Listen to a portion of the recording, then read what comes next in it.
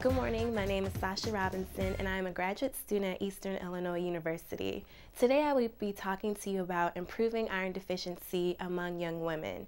And it is very important that we learn about this topic because 7.8 million women between the ages of 18 and 24 in the United States are affected by this deficiency.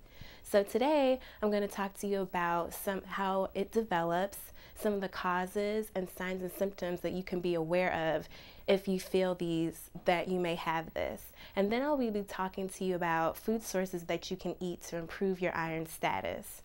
So to begin, iron deficiency develops when the amount of iron in your blood is insufficient to make hemoglobin. And hemoglobin is a substance in your red blood cells that carries oxygen from your lungs to the rest of your body, and this gives you energy to do your daily activities.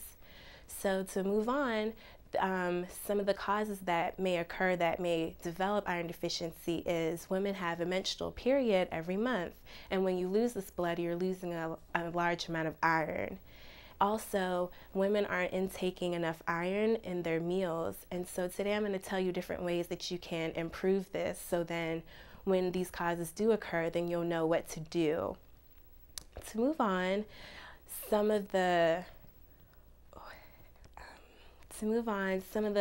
signs of iron deficiency is when you go to the doctor, you may have a blood work done, and one of the first things that is done is your hemoglobin. And if this comes back as being too low, then doctor may say that you have an iron deficiency, and he or she may tell you of different things to do. Another way is you may feel a fatigue or weakness, or you may have shortness of breath when you do vigorous activities such as exercise. And there's also another thing of having a strong desire to eat ice. So if you do feel these symptoms, it's very important that you tell your doctor so you can talk to him or her about it. One thing to go about it is food sources that you can eat to improve your iron. And there are certain foods that have a rich source of it, such as green leafy vegetables, and that includes spinach, broccoli, kale, or collard greens. And I have spinach right here. And maybe some people may not like the taste of spinach, but there's different ways of putting it in your food to disguise it, but still getting all the nutrients you need, such as making a lasagna and putting spinach in it, or you can have a salad with different vegetables, you can have a stir fry or pasta. Another food source with a lot of iron in it is beans and legumes. And one way to remember legumes is right here is in pinto beans. They'll always be shaped as a kidney, and that's one way to remember. Another thing that you can eat is red meat, even though a lot of women during this age of 18 to 24 don't eat a lot of meat. But it is important that you try to incorporate it in your meals.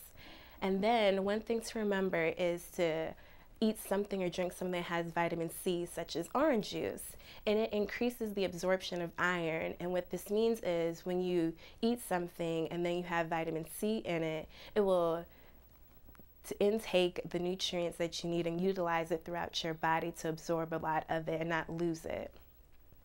So with these food sources, you can remember that you can increase your iron status, and it is important that if you do feel the signs and symptoms of maybe weakness or you may be losing too much blood, then you should tell your doctor to increase this. And these are the different indicators that you have of iron deficiency and how to improve them. Thank you for watching Improving Iron Deficiency Among Young Women, and if you need more information, you may go to the American Dietetic Association at eatright.org, or you can go to the USDA.gov website. Thank you.